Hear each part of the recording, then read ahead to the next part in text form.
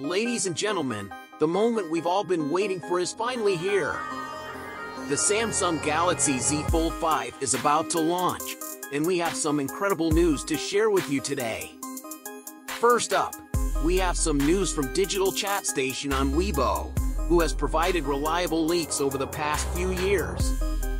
According to him, the Snapdragon 8 Gen 3 chipset should be introduced before November. Unfortunately, this means that the Galaxy Z Fold 5 won't be using the Snapdragon 8 Gen 2 Plus.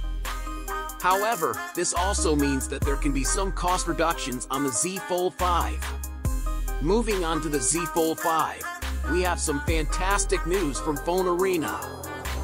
According to their report, the Z Fold 5 is going to ditch the 50-megapixel camera in favor of a new 108-megapixel camera, which can be found on the S22 Ultra. This will give the device a much better camera system.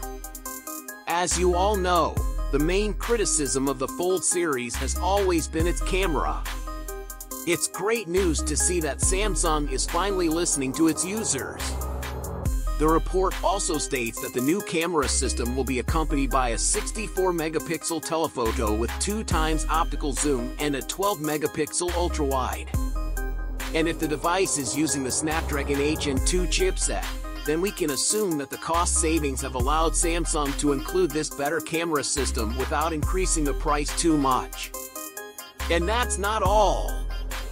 We also have news that the Z Fold 5 is going to be giving us a new hinge that folds completely flat. Test devices will be available soon, and the new hinge is going to be used in the Z Fold 5. This means that the Z Fold 5 will reportedly be slightly taller, wider, and thicker than its predecessor. But thanks to this new flat hinge, it should still be nice and comfortable to hold and carry in a pocket. And here's the feature that we've all been waiting for. The Samsung Galaxy Fold series has supported the S Pen for a couple of generations now, but it wasn't that useful because there was nowhere to put it. But with the Z Fold 5, we finally have an S Pen slot inside the device. This is a huge refinement to the Fold series and makes the device a lot more useful. We can expect to see many other improvements like new software features and an improved display.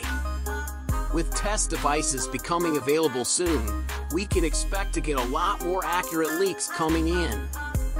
So make sure you hit subscribe and stay tuned for all the latest news on the Samsung Galaxy Z Fold 5.